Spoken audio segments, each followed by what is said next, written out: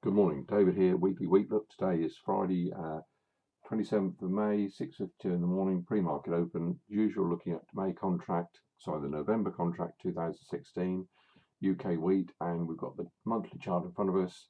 See here quite clearly, fourth candle forming, fourth month within a range. High of 122 on this, low somewhere around 114. Just got a red formation at the present moment, but within this tight range. Pop down into the weekly. See here quite clearly these long wicks on these weekly candles coming down to test. They've tested this low again here, 1550, and looks as though we've gone smack back in the range here at 1655. Trend obviously preceding this was down, and now we're having sideways price action. Pop that into the daily. See here the same here.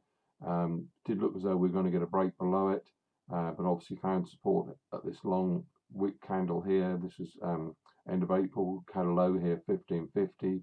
That looks to have held. We've now popped back in the range again, and sideways action is the name of the game.